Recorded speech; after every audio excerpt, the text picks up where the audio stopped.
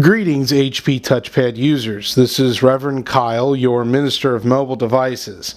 And some of you are watching this video because it's been linked from the Alpha 2, the CM9 Alpha 2 video. And one of the things that I was unable to show in that video was how to get rid of the ClassNerd from your Moboot screen. And let me just give you an example here. I'm going to go ahead and reboot my device and show you what I'm talking about. Originally I was trying to remove it from the boot folder using ES File Explorer, and for whatever reason it wouldn't work, and I realize now the error in my way, and I see what we can do to actually get rid of that uImage file. And so I'm rebooting now, or at least I'm attempting to. Let me just flip this back on, and I'll show you what I'm talking about. So this will bring us up to our Moboot screen. Now you'll notice I have Boot WebOS, Boot CyanogenMod, Clockwork Mod, ClassNerd, and we can't have both. We can't have ClassNerd and CyanogenMod at the same time.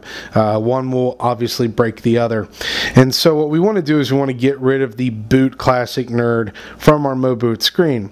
Some of you may have Evervolve, some of you may have other versions floating around on your Moboot screen, and it just causes a big mess to occur. So we want to get rid of these things. So I'm going to boot back into CyanogenMod now. And again, for those of you who aren't coming to this from my other video, I am currently running CyanogenMod 9 Alpha 2. This is the one that fixed Netflix and HD video and all of that stuff.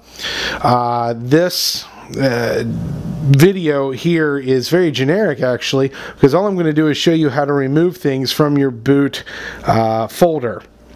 Now, originally just adding in ES File Explorer, giving yourself root access would give you proper rights, but not in the boot menu or in the boot folder. So let's go in and I'll show you what I'm talking about. Going into ES File Explorer, normally we would make sure that we go into our settings, and scrolling down to the very bottom, make sure Root Explorer and Mount File System are both checked off.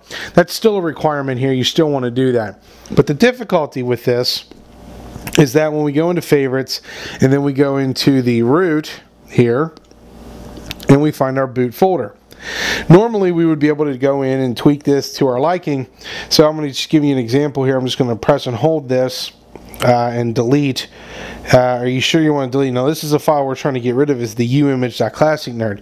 If we get rid of this file, it will take it off of the Moboot menu. But if I hit OK, you'll notice it says cannot be deleted. That's unfortunate because that's exactly what we're trying to do. So let's get out of ES File Explorer, and we're going to go into our terminal, which is right here, Terminal Emulator. Now this is kind of a small screen. Let me zoom in a bit and show you what I'm going to do here. Just one moment here. Okay, so the first thing we're going to do in this, and this is basically what you would get if you were going to ADB into it from your computer. I'm just trying to show you how to do it without having a computer be involved. The first thing we're going to need to do is get super user access. So I'm just going to type in SU and enter, and you'll notice that the it changes to a pound sign as opposed to the dollar sign. That means that we have the ability to go in and type something in, and it'll actually take with super user access. So what we're going to do is we're going to type in mount space dash O space remount comma RW space / boot. Now what this will do is this will remount the boot folder in a read and write capability mode. So by hitting enter, it doesn't say anything, but now when we go into ES File Explorer, then we have these options here of the things that we can delete, and you'll notice here's CyanogenMod and Clockwork Mod. The one in particular I'm trying to get rid of is ClassNerd.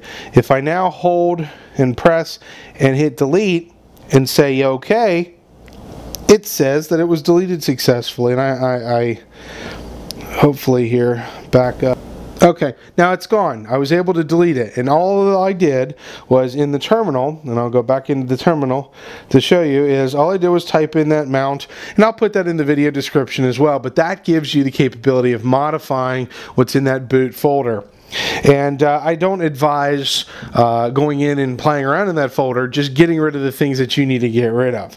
So that's the quick and easy way of getting rid of this. Now, you could also go into WebOS and do it from a program called Internals Pro, and I have a video for that, but I was looking for a way to do it from the Android directly. So let me just reboot the device here. And we'll take a look at our Moboot, and we'll see what kind of results we get by removing that.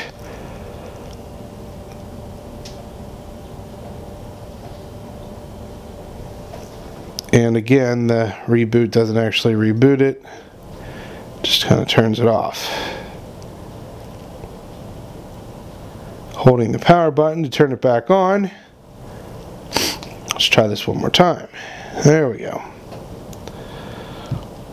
Okay, so here we go.